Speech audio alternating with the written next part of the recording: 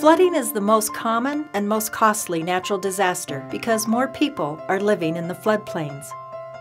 Floodplains are low-lying areas along rivers and streams that are normally dry but can occasionally flood.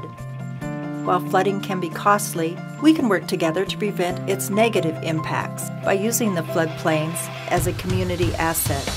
That means using the floodplains for water, open spaces, parks, and trails. Using the floodplains as a community asset will create beautiful places near which people want to live and work. It will save the community money, as well as protect businesses, people, and their homes. Join us to use floodplains as a community asset.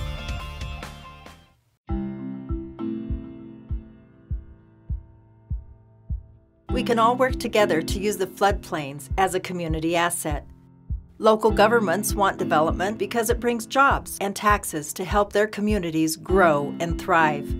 But wise use of the floodplains can create jobs and boost the local economy too.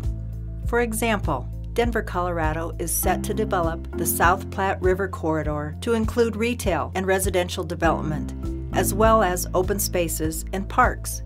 Over the next 20 years, this is expected to generate 22,000 jobs, $550 million in additional economic benefit to Denver residents and businesses, and up to $4.3 million annually in the new revenue for the city.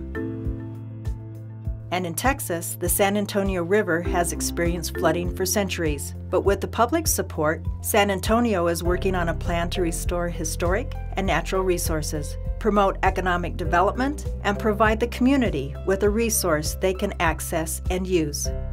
It was a very pleasant surprise, and it's one of the most incredible things I've seen in my life, actually, to see what looked like a drainage ditch suddenly become a really nice city park, and it's just a block away from home.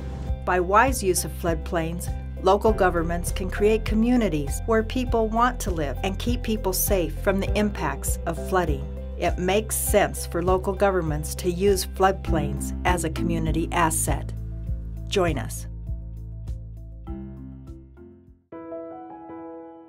Developers can use the floodplains wisely and continue their business's success. Wise use of the floodplains helps developers have lower construction, operation, and maintenance costs.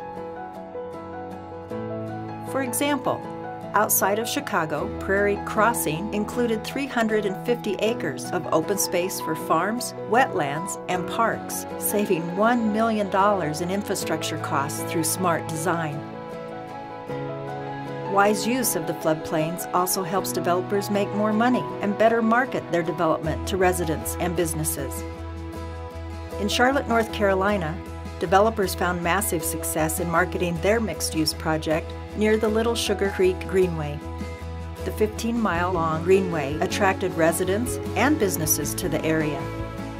The metropolitan luxury condo development next to the greenway sold to investors for $94.5 million.